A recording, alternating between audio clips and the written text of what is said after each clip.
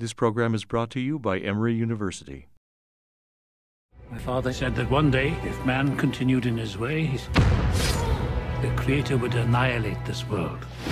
He speaks to you. You must trust that he speaks in a way that you can understand. I saw water. Death by water.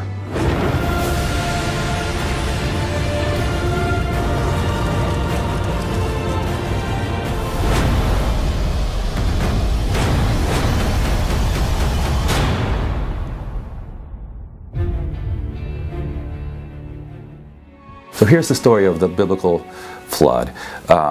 It begins with the days when humans begin to populate, and also there's a little account of devious behavior when angels come down and they take women, human women, and marry, and they beget giants. It's a strange fantasy literature type of story. This is, though, depicting a very weird, warped world. God then sees that violence is covering, filling the earth, and he decides to destroy it.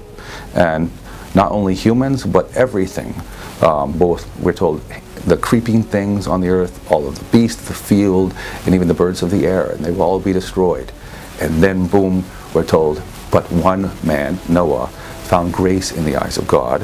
The flood story, as many people know, is told all the way back in the 2nd millennium in Mesopotamia. You found it within the Gilgamesh, the famous Gilgamesh epic, but you find it also before within Sumerian epics and so forth. And in the Atrahasis epic, the story that is probably the most famous telling of the flood in Mesopotamia, it tells about how the gods, the higher gods, are forcing the lower gods, the Gigi gods, to do the labor, and the labor is troublesome for them, and then they rise up in revolt, and they want to go to the great god Enlil and do war with him. And then Enlil says, no, let's figure out a solution for this, and they decide to create humans.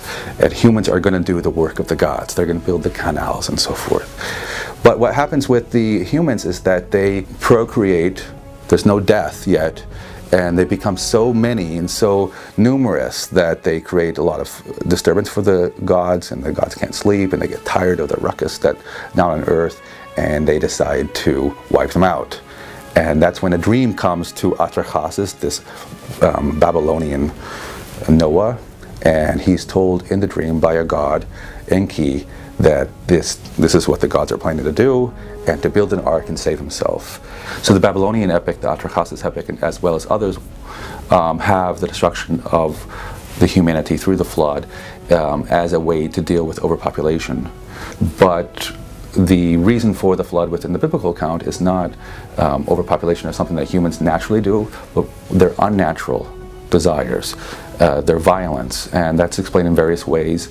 When you get into the post-biblical writings, Josephus and Philo, they really embellish that with what exactly was the evil that Noah's generation was engaged in. So much has been added to the story through retellings of it, whether it be in the New Testament with Jesus using Noah as a great preacher to the generation before the flood, in the gospel accounts, or on to the rabbis in what's called intertestamental literature or apocryphal literature, jubilees, and this type of work. And the irony of the matter is that the biblical text itself consists of what scholars deem to be two separate sources. So the point here being that yes, it's appropriate for Hollywood to add to this story and to interpret it, because the biblical authors are already doing it themselves.